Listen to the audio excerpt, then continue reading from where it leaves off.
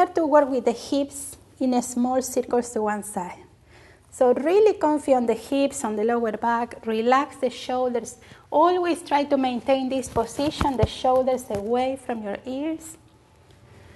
And if you can here, also try to connect with your breathing. So when you go forward, breathing in, when you go back, breathing out and relax.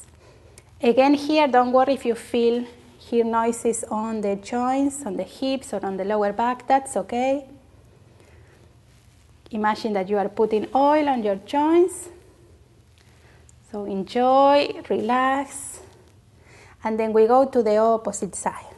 Releasing your hips, relaxing again the shoulders. Try to, in all the poses that we'll do, bring the awareness to the shoulders.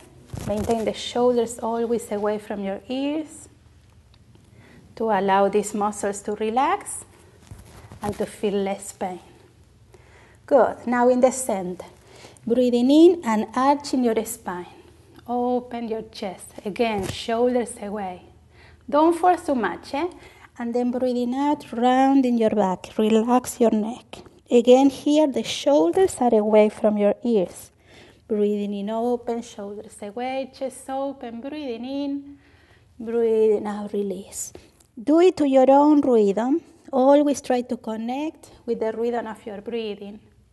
And try to do the exercise following the rhythm of your breathing. Expand again. Good. Now, when we arch, we will put the toes on the floor and we try to feel the expansion on the sole of your feet and your toes. So spread the toes, stretch the sole of your foot, and then lengthen your spine, rounding your back, and squeeze your feet. And again, breathing in, open, spine, shoulders, neck. Breathing out, release.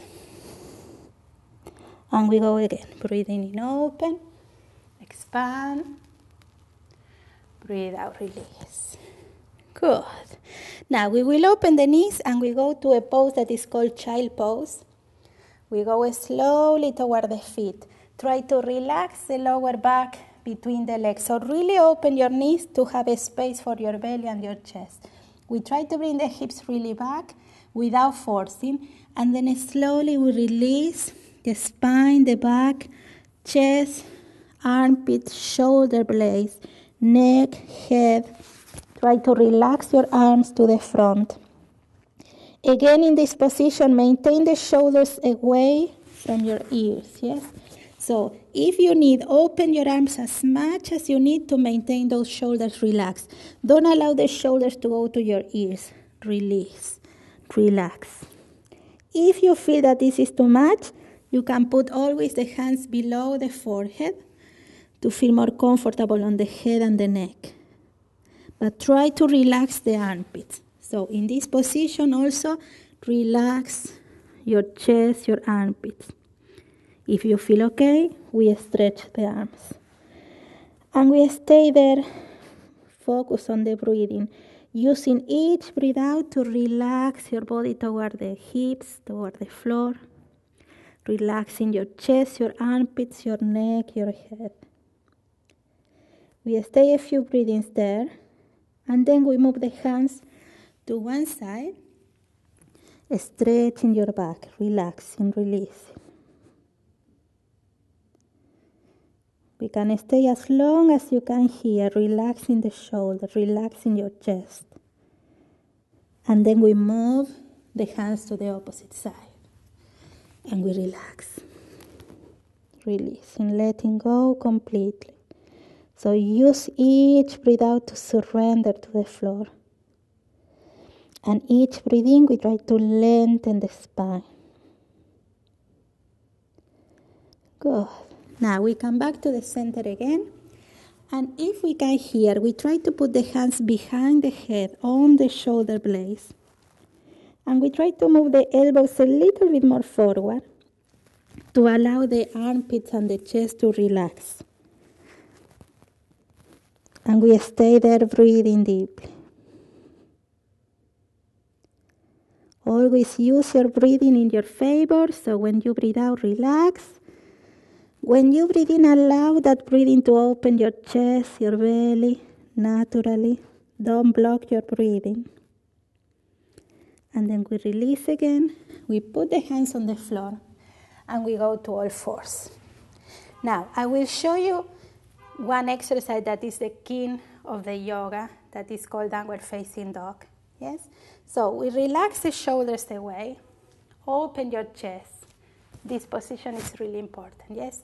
We curl the toes, we ground the hands, and we will lift the hips up to stretch your back. Don't worry about the legs first.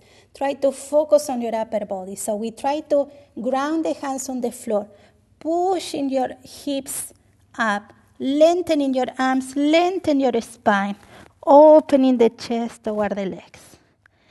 And working here with your breathing. So when you breathe in, lifting your hips up and then back. And when you breathe out, relax your chest toward the floor. Relax your neck, your head. So you can always check your head, yes and no, or side to side, yes, to check that your neck is really free. Now slowly we will add the legs. We try to release the heels toward the floor, one by one. Like a warming up when you do your running or your walking. And then when you feel ready, we try to release both heels toward the floor, expanding your spine, opening your chest. Don't worry if you don't arrive with the heels to the floor, okay? Even if you are here, try to lengthen your spine, lifting your hips, and then try to relax the heels, even if you don't touch the heels on the floor. Good. And then we release. So we will try from here. Yes? We will try to do 2 exercises. From downward facing dog to this position, opening. Or if you feel strong, from plank. Okay? So I will show you 2 options. From here, breathing in, open the spine. Breathing out, lifting your hips up to downward facing dog. Expanding, open. Good. Or we can do it from plank, lengthening your body, relaxing the shoulders away. So your body is long from the crown of the head to the heels. Shoulders away. And then from there, breathing out, we push with the hands, lifting your hips up, and we go to downward facing dog, opening, expanding. So we can go to plank again, breathing in, shoulders away. Breathing out, lifting. Or we can go with the knees on the floor. Breathing in, expanding, open. Breathing out, downward facing dog. Good. And we stay as much as we can, relaxing your chest, relaxing your legs, relaxing your neck, your head, your shoulders. Trying to lift your hips up. Good. So we are mastering here our downward facing dog. We stay as long as we can. Remember to relax your upper body. Remember to relax your neck, your head. Relax your chest and relax your heels.